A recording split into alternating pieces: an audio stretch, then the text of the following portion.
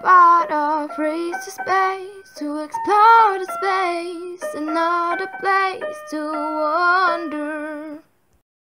Hello, my name is Niama and today I will talk about the immunity.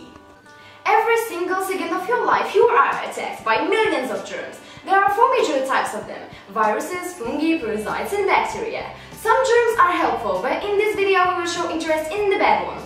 So your body follows 3 steps to get rid of germs, which are detecting, deflecting and destroying. And that is what we call the immune system. Thanks to this latter, you can protect yourself from, well, dying. The body is equipped with 2 natural barriers to defend itself.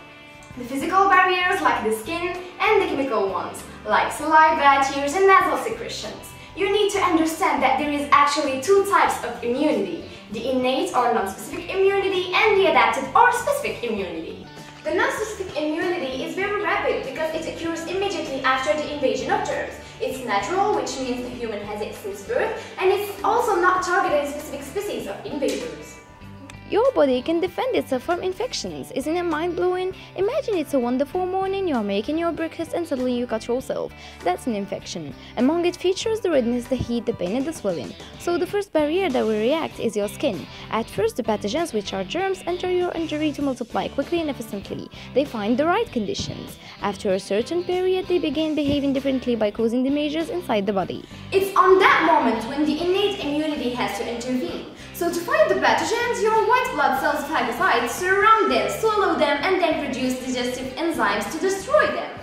But when the phagocytes fail in eliminating the pathogens, the adapted immunity gets activated. It is a slow response with a high selection, and it has 2 different types of responses: the humoral response and cell-mediated response.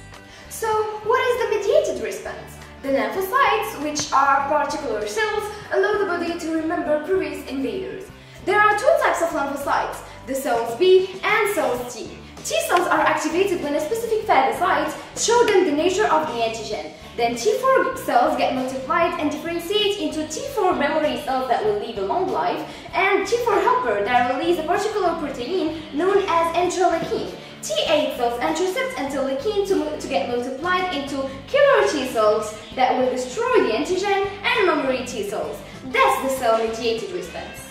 What's about the humoral response? When an unformed B cell recognizes the antigen, it is divided, which leads to the production of many memory B cells and plasma cells by which antibodies are made to destroy microbes. That's what we call the humoral response.